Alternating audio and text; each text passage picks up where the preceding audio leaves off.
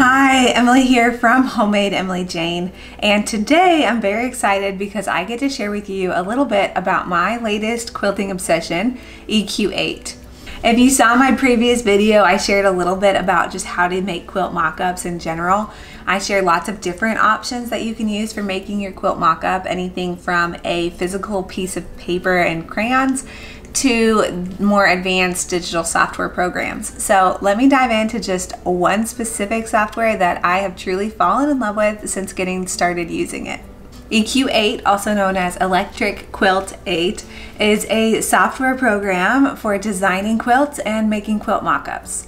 You can use EQ8 to color in quilts before you actually start sewing, or to start and design an entire quilt from scratch. So it's very powerful, very cool, and I was a little bit intimidated at first. So I'm hoping that maybe if you're familiar with the program but maybe a little scared to dive in, that this video can help kind of ease some of those fears. Before we dive in, I do have a little confession to make. I was one of those people that was very intimidated by this program at first. The Electric Quilt Company has been around for many, many years, long before I became a quilter.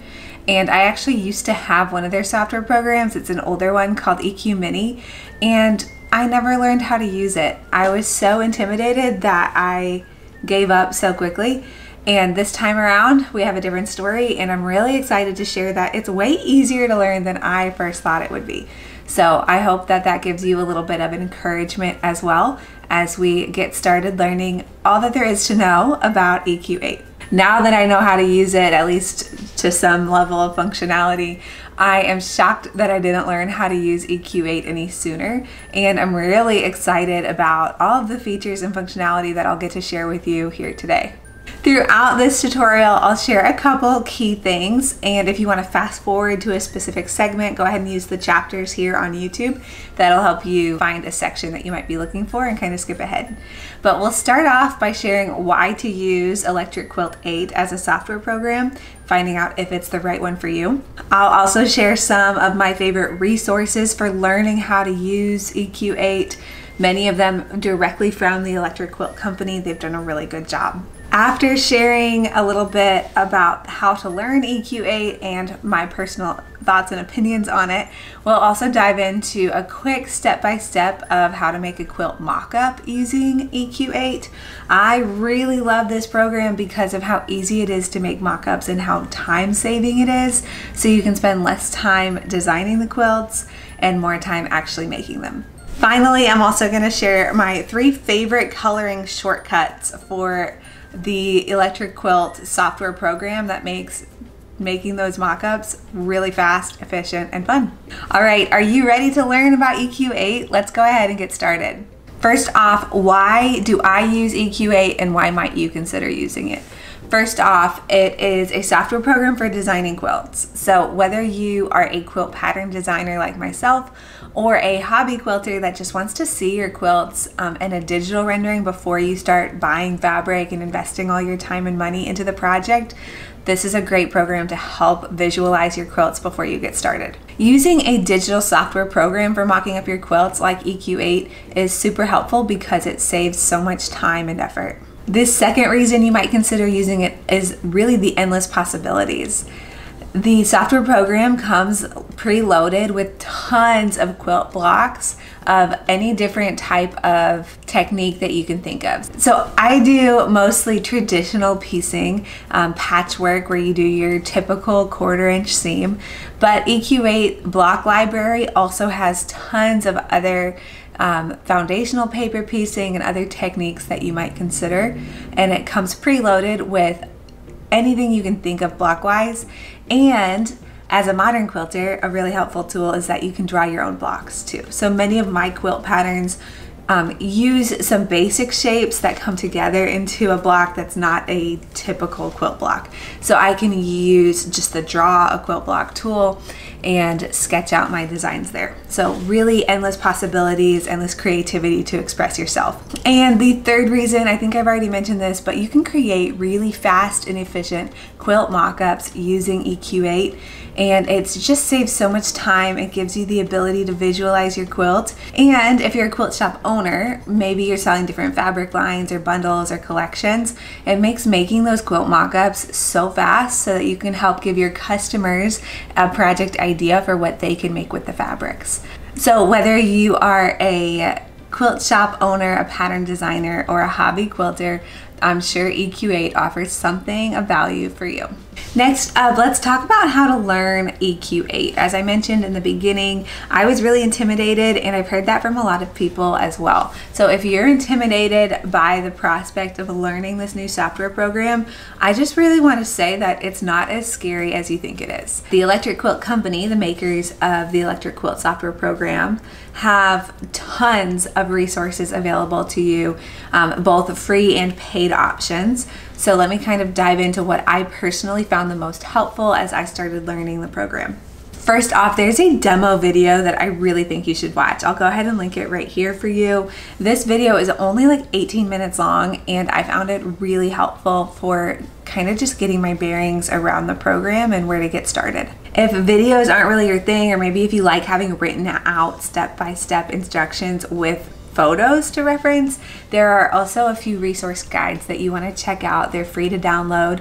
The one that I found really helpful is called the EQ8 Quick Start Guide, and I'll put a link in the description below where you can download that PDF. There's also a manual that you can download as well. In addition to those PDFs, there's also a very extensive library of resources, articles, based on different topics available at support.electricquilt.com. So if you check out that website, I'll put a link for it below as well for you. You can search any topic that you might be struggling with, and it'll pop up an article to give you step-by-step instructions to walk you through it. I definitely did that a few times when I was trying to upload fabric swatches into the program, and also as I got started building out some of my modern quilt designs that require more of like a custom set rather than just standard blocks. So definitely check out the support side of the Electric Quilt website. It'll be super helpful. Next, there are some paid options as well for learning the Electric Quilt program. There are some books that you can work through, workbooks, and then also classes offered both in person or online. So I'll post a link in the description below for you for where you can find those specific resources as well. I personally found everything that I needed to know so far just through the free resources, but if you want to gain like a really in-depth understanding of the program, I highly recommend checking out some of those paid options. Finally, extra EQ8 support. If you have specific questions that you're just not finding the answers to online and you really need to find that answer quickly, the support team at the Electric Quilt Company has been really invaluable for me. You can reach out to them via chat or phone. I personally really love the chat option because they get back to you so quickly and you can continue kind of clicking around in the meantime trying to figure it out. So I highly recommend if you get stuck, just reaching out to them. They'll give you direct links to the articles and then they'll help you walk through every step of the process too. It's really beneficial. So now that I've shared some resources with you, I hope you find all of those very helpful with learning the software program. I know I sure did. We'll walk through just the basics of how you can get started creating a quilt mock-up in EQ8. So I'll go ahead and walk you through step by step, but maybe you might want to consider designing your own quilt too. This will just give you a little demo, a taste of the product itself. So here's just a little demo using EQ8, how to get started with your first design. Of course, there are tons of other resources out there as well that I highly recommend checking out.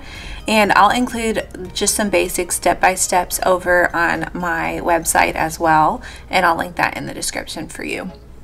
So first you open EQ8 and you'll get a screen that looks something like this. You'll have a design quilt section, a blocks section, and a fabric section.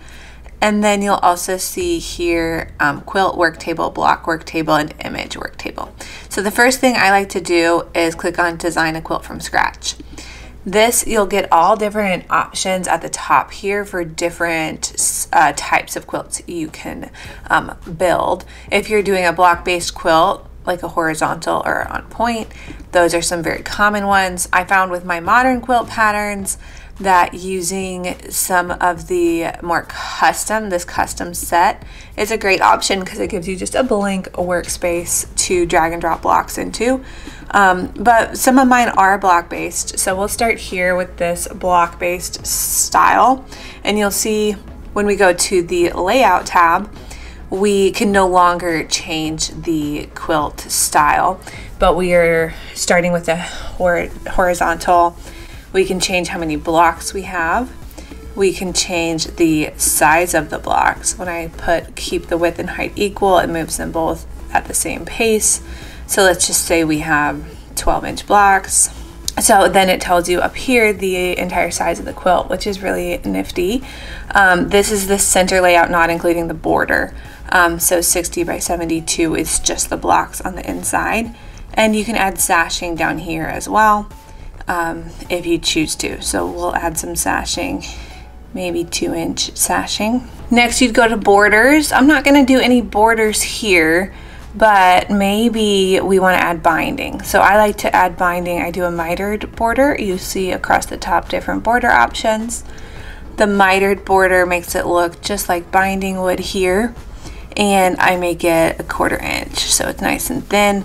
Next, you go to design, and this is where we add our blocks in.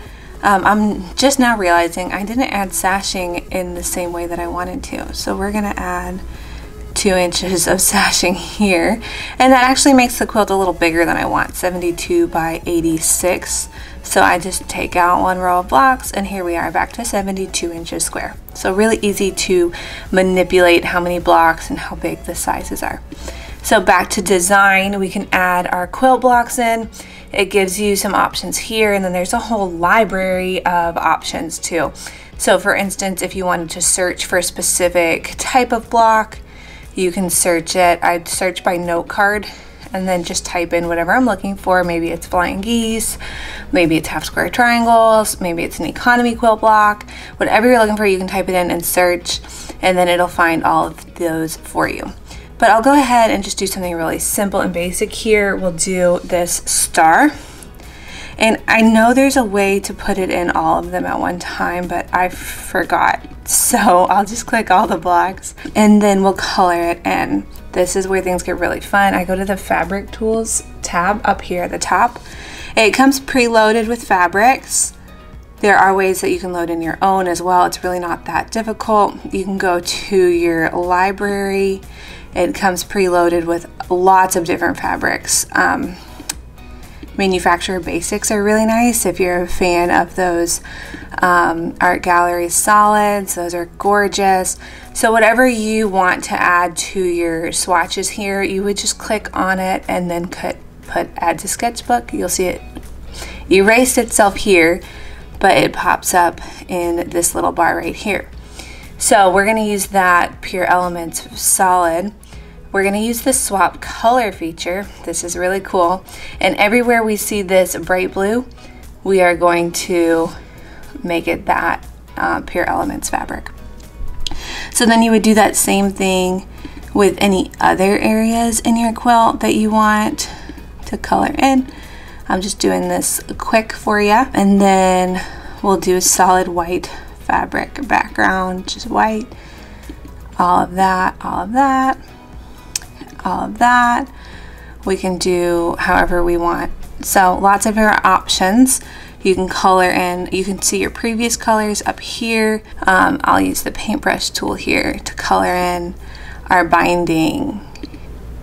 And then you can go ahead and view it with the grid or without the grid. And you can easily export it as an image onto your computer and save it wherever you want. So that's a little bit about how to get started and just a quick little demo of the software program. Finally, let me share with you 3 coloring shortcuts that you can use when creating your quilt mockups in EQ8.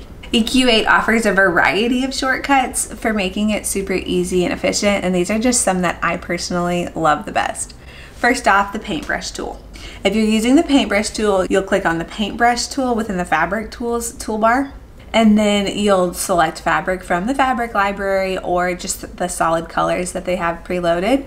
And you can color in individual shapes one at a time using that paintbrush tool. Because I am a quilt pattern designer, I'll reference the pattern, I'll see how many shapes of a specific color I need, I'll color all those in, and then I'll use my next favorite shortcut, the swap color feature. The swap color feature is really neat because it'll swap out every existing color. So for instance, if you have a specific shade of pink filled in or a specific fabric filled in 20 different places in your quilt, if you click swap color and then click on the new color that you want it to be and click one of those areas, it'll swap all of them at one time. It's really, really incredible. So that's a really fast way to take a mock-up that you already have and just change out the colors really quickly. And finally, my third favorite shortcut is the randomize coloring tool. This is fun because you kind of don't know what to expect. You just hit randomize, then you click anywhere in your quilt and the software program chooses what colors it wants to be. So I've found quite a few that are not exactly the colors that I would pick, but you can continue clicking randomize until you find a selection that you kind of vibe with. And then from there, you can use the swap color tool. So you like the general overall feel, but there's a color or two that you don't love. You can swap those out really easily using the swap color tool that I mentioned earlier. Using these little shortcuts makes it really fast to create a quick quilt mock-up using fabrics or just solid colors as well. I hope you found this little review of the Electric Quilt software program helpful. Maybe you're considering getting EQ8 for yourself. I do have an affiliate link you're welcome to purchase through. It helps support me and my business. I'll go ahead and put it in the description below for you if you would like to purchase through my link. I really appreciate the support.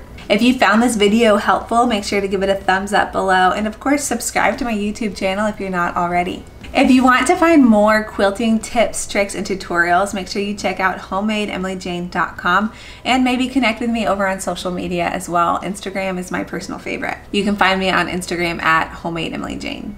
Happy sewing!